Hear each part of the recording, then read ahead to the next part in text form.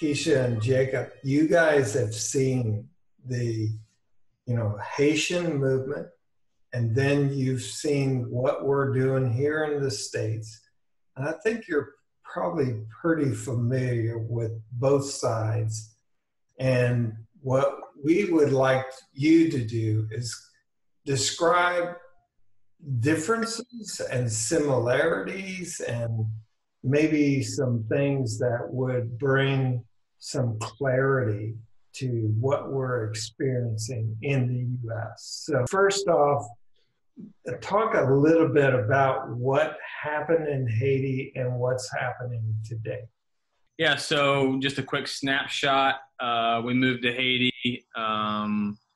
We were probably the worst kind of missionaries with all of the worst kinds of methodology, dependence-based, self-centered, self as the plan. So we were always going to be limited, not knowing it at the time, going to be limited by our abilities, our calendar, our resources. We were going to make plans based on the needs right before us because we were the primary doers, And the Lord allowed us to fail miserably. So, our ship called, "Hey, let's be missionaries," sank, and the Lord let us just kind of tread water. And then he invited us aboard his ship and allowed us to be a part of what he was already doing, So it was that whole thing of stop asking God to bless what you're doing, but join in on what he's already doing because it's already blessed, and it really was that kind of scenario for us. Let's go back to the very, very beginning when you and Keesha, when you were reading Alan Hirsch like a madman and just you and Keesha were just grabbing, right? What was it that made you go, we've got to figure something out? What was happening in that environment? What was going on that you didn't know what to do with? We were restless and discontent, both with mission models and with church models that we deemed were not biblical. And in fact, we saw both of those done so poorly, we really saw it as complicit in a religious, an oppressive religious system that we could just no longer tolerate. And we were in the midst of it, if you've seen the animated movie A Bug's Life, and there's a point, where, the ant is out to look for these warrior bugs that would save them from the evil grasshoppers. And there's a miscommunication, right? Where these circus bugs come in and realize what was expected of them, this high expectation that they were going to save them. And there was a realization for me in visiting one of the, visiting a Haitian church one Sunday, sitting at the front row, hearing the pastor continue to talk about these Americans that were here visiting today. And, he had shown me this land they wanted to buy. He pointed out his microphone and sound system and all the things that he was told he needed to have his very own church, right?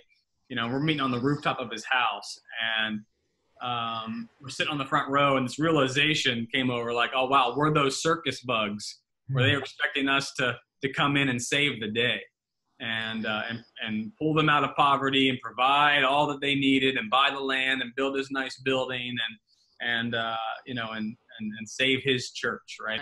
And seeing what true poverty is, and having desperate need, and having, knocks at the gate, just constantly looking to the outsider to save everything. And then going to a legacy church there in Haiti that was designed specifically for missionaries, but it was intermixed but they did not do well with that. And seeing their lack of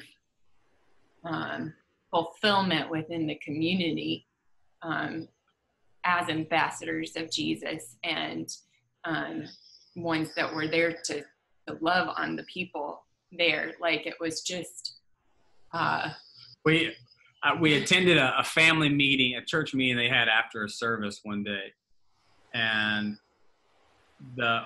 we had enough when the topics of discussion were, there are too many Haitians coming and the church is not meeting my needs. That's when we realized, like, wow, this is really a social club for missionaries to escape the hopeless situation that's just outside the compound walls. And the fact was that out of all the NGOs present, like, no one had real answers to these people's day-to-day problems. And we were then weeping every night saying, why are we here? What have we done? We're actually making situations worse. You know, we're part of the problem here. We talk about poverty specifically because of the roles of church in the community, and how that changes the view on poverty. Because when you start loving for each other and caring for your neighbor and everything, all of a sudden life looks just a little bit differently, and maybe poverty doesn't look the same anymore. But Jesus literally radically changes community through the role of church specifically. Yeah. I'll share this story real quick because the Lord used it to change my own heart.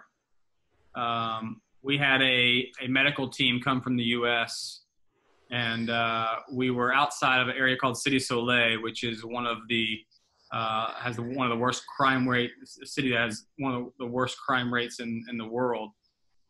We were doing a medical clinic just outside of that place at a legacy church. This guy had a building. We were in there doing a medical clinic, doing our best to keep control of the people by allowing them to sit outside. We'd call their number. They'd come into the clinic, into the church building.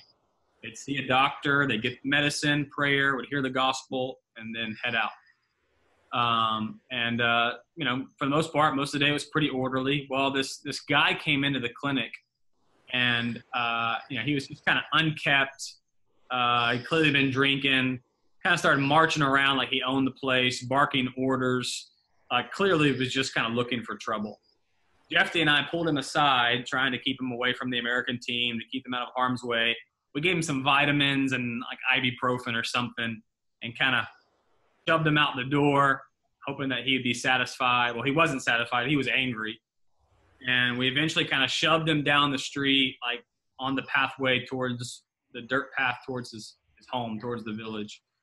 And we just kind of, you know, dusted our hands off, thought the problem was solved, and, you know, go back in the clinic. A few minutes later, we hear this loud boom on the tin roof of the building. You know, first thought it was like a mango or something. And then we kind of hear a commotion from the people outside. So I stick my head outside just as I see that same unkept boss man throwing a rock right at the window of the church building. And then a guy standing next to him throwing another rock, and then another guy. It's like this dude went home and got his posse. He got his boys, and they came back, these three dudes, just causing a mess, throwing stuff, screaming out. At that point, I couldn't speak Creole, so all I'm hearing is the word blanc. I knew they were talking about the Americans. And so then I'm telling Jeffy, shut down the clinic. We're going to get out of here. And so they've packed up all the boxes. We're going to get the American team on the bus. Right as we make that decision, I hear sirens in the background. And this police truck comes flying down the dirt road. And before it can even come to a stop, these two dudes in full like military tactical gear are leaping out of the back of the pickup truck. And before their feet even hit the ground, they're opening fire with these automatic weapons as the three bad dudes start running down the dirt path, you know, away. And they're opening fire right as our American team is passing through the middle to get to the bus. And so, like, our team just hits the dirt. People are screaming. Some of them run to the bus. Some of them run back into the church building. It's just complete chaos. Well, one of the bullets finds its target. The dude gets shot in the back of the leg, hits the dirt, and they come over and just wail on him. Like, tactical boot in the ribs, the butt of the gun in the face. By the time they get him up into the back of the truck, he's just bleeding. They toss him. They zip tie his arms behind his back, toss him in the back of the pickup truck. Long story short, we end up at the police station, Jeffy and I and the local pastor, to give our report. And this dude who was barking orders is now zip tied to the window of the police station, blubbering mess, crying like a baby. And we gave our statement and we left. And I don't know whatever happened to that guy. But the Lord, I don't know, he wrecked my heart after that day, because I didn't know that guy's name. I didn't know his story, like what brought him to such a place of anger and brokenness. I didn't even try to know his story. And I'm thinking, like, aren't those the messy guys that Jesus loved? And my attitude was, get him out the door, because I don't want to deal with him. He's messy.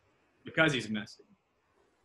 And I don't know what happened to that guy that day, but I committed never again. Like, those are the people that we're supposed to be here to reach. Those are the people that we failed. I failed that guy that day. We were desperate. We got to a point of giving up and going home. Like, I don't want to be a missionary anymore.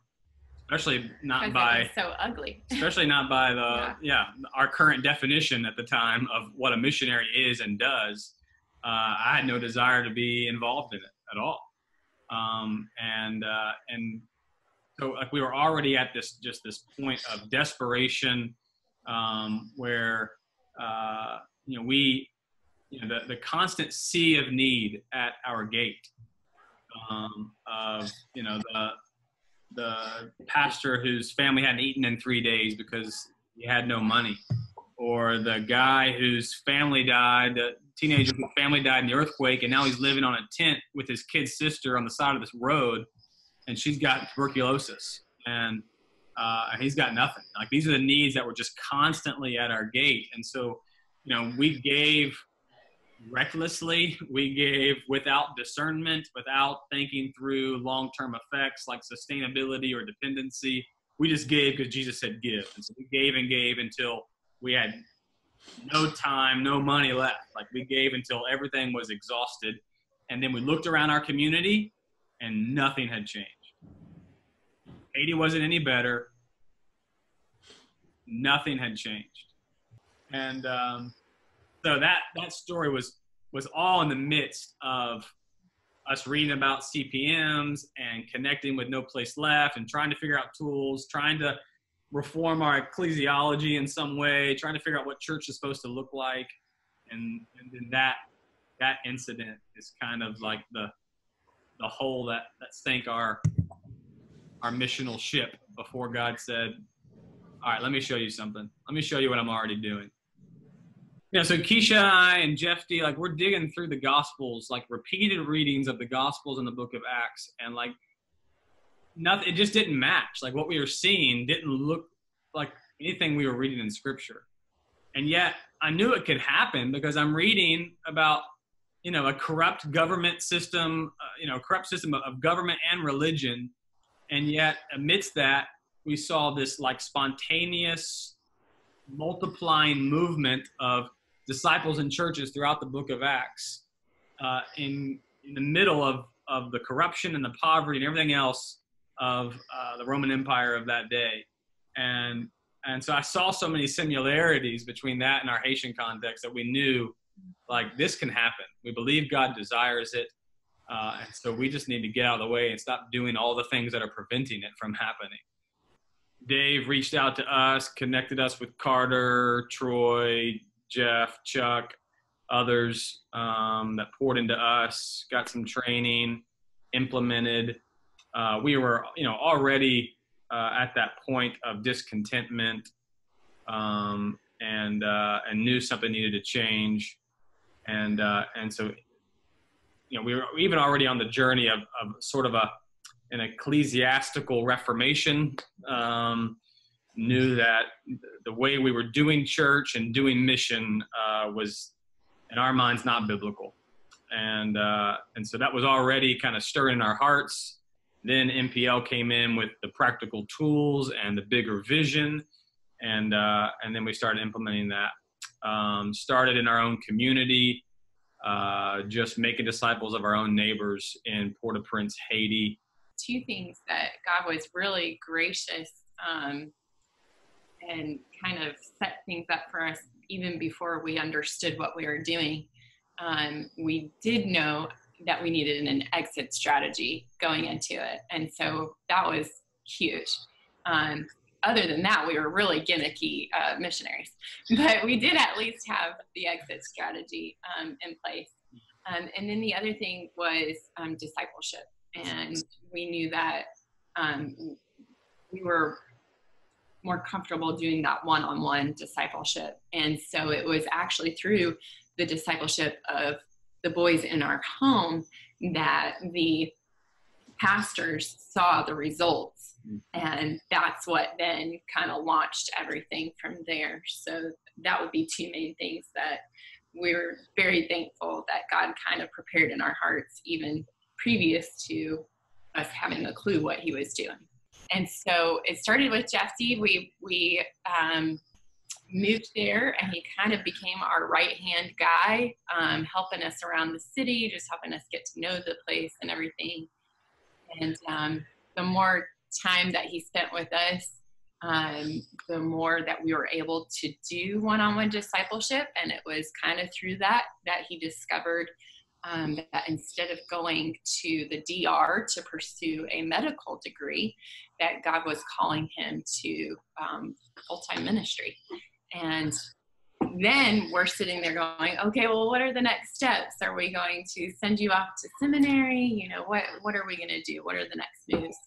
And we homeschool our kids, and Jacob had just finished reading a biography about Bonhoeffer. Wow. Life Together. His book, Life Together. Yeah. And so it was kind of like things just merging together at the right time. And we said, you know what? I think your time and our time would be best spent as much as we can just together. So we had him move in with us. And then friends started coming over because, he's living with us. So he's got his friends coming in and out of the house. As they came, we then were able to share the gospel then with those friends. And one after another started coming to the Lord. And they also happened to be at a place in their lives where they actually needed a home. It was cool the way it multiplies, because we were pouring into Jeffy and Jeffy's best friend Herod, who I got to lead to the Lord and baptize. One of the only guys I baptized in our 3 years there. Mm. And Jeffy reached his cousin Evans. Herod reached his brother Skinny, and then they ended up moving in with us too. Mm-hmm. And then that just kind of, so 2 became 4, and then it became 8, and then she actually drew the line at 10 because we had 10 extra beds. We had a bunch of bunk beds downstairs where we were going to host mission teams. We had 10 extra beds. She said 10 is the max, and it ended up being 12. We had couches and, floor and all that. So they just kind of made it home. Made it work. But it really just became, part of our local team in our community. Some of them became really close Timothys, where we poured a lot of time into, guys like Jeffy. And it really just kind of became the church that we live with. Because of their own oikos, our house became this revolving door of people. And it really just became this life on life. A lot of them just assimilated into our family, went where we went. And it became a really cool, sweet time together. They started making disciples and churches started forming, we all lived together. So it may be their oikos, but they're, coming and having different times of church in our home. But that was really cool as far as a coaching aspect, is we could kind of see from afar, but be able to then report back, and talk about things, and kind of just work through the messiness of church planting and whatnot. It was cool. I remember this day coming downstairs and the guys are in the kitchen looking out the back window. And I'm like, what are you guys looking at? And they're saying Ghana, who was 16 at the time, started his first church and they're meeting in the backyard. So they're all looking at the window, looking out the window, watching Ghana lead his first church. Really cool. It's cool to see like several generations then being able to like peer on, and it's just sweet. The Fisherman Church, that's another long story, but a really cool one. Just a God's faithfulness and our very limited amount of training we were able to do with this brand new, really messy fisherman church with these rough fishermen and their families. Ended up only having 3 weeks with them.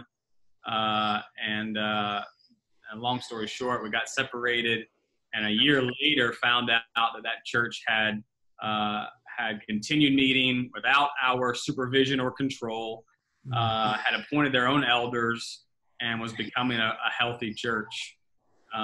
There's some cooler stories that go into that, but just proof of God's faithfulness, that he's in control of this, even when we feel like it's out of control. Churches began forming, began to multiply. Then that turned into some legacy pastors kind of reaching out to us. Hey, what are you guys doing? We went in on it. We trained a whole bunch of people. 6 Haitian legacy pastors committed to transforming their legacy church into a training and sending center. And then they're the ones that blew things up. Like the Spirit used them. They're the cultural insiders. They know the people, the culture, the language much better equipped for the task than us. And so in fact, the Lord he used them to do things far beyond we could ever imagine. So in the last 3.5 years, from 0 to now, they're tracking more than 7,000 churches, more than 150,000 baptisms. Hundreds are being baptized every day. They're keeping up with population growth, which is insane to me. And the Lord just continues just to add grace upon grace, and it's growing exponentially. And most of this has happened since we've left in the last year, and so we're praising God for what he's doing. There's a lot of challenges, obviously. It's really, really, really messy. I think if Americans actually saw how messy it was, how messy it is, they might get a little uneasy about that. They'd be concerned. It's a mess. But it's also a beautiful mess, in that we're seeing the Spirit of God do things. We're seeing Rastafarians that, were just the worst of the worst sinners you could possibly imagine. And now God's using them to coach and train hundreds of churches.